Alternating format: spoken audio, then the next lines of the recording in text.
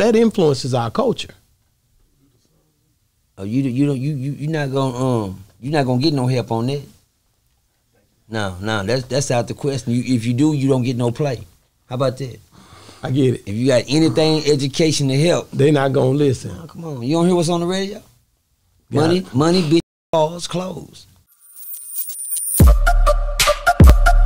Yeah, we on Boss Talk 101. Yeah, we gonna talk. I got it.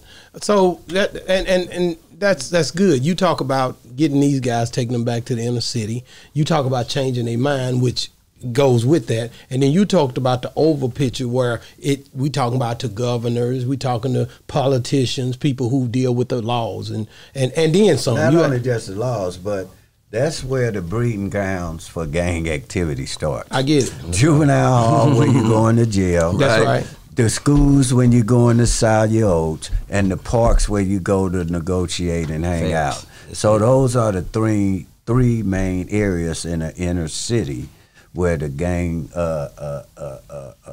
congregate. Introduction. No, not well.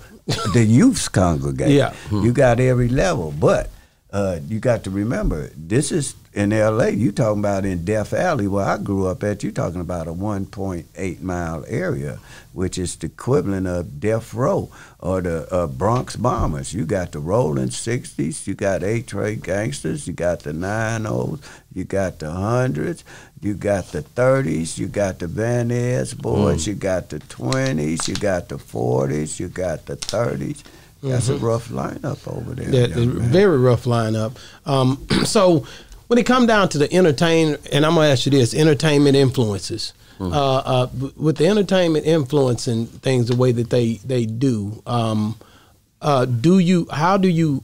And I know you guys, I know for a fact Melvin deal with a lot of entertainers. I can't say that, but I know you deal with some of the hip hoppers too. I done seen you on a few videos.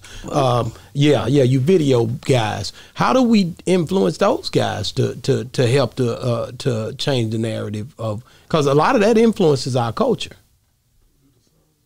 Oh, you're not gonna get no help on that. No, that's out the question. If you do, you don't get no play. How about that? I get it. If you got anything education to help, they not gonna listen. Oh, come on, you don't hear what's on the radio? Money, bitches, cars, clothes. Ain't no help. Ain't no help in that. You better not say nothing to help him get a job. You better not say nothing to educate him. Throw that shit out the window. Know how they fly your CD? They'll fly Tupac today. They'll fly Tupac ass across the window and put in the stunner. The conscious rap, you're right. The conscious rap have kind of fell back. What you mean have? Okay, took out. Ain't no Arrested Development. Have anybody heard? Anybody in here know any conscious rap that's popping right now? Like the like Common or Chance and Common there. Kendrick Lamar, the closest you want to get to. He don't even got a hit on the radio right now. He don't get no play. Wow. He don't get no play. I just thought about that. They out there. But you don't get no play. Who you listen to? Yo Millionaire, Memphis, Tennessee. Okay. Yeah. Who is that? It's a new guy. It's a new guy to South Memphis. He a Memphis. I listen to Memphis music.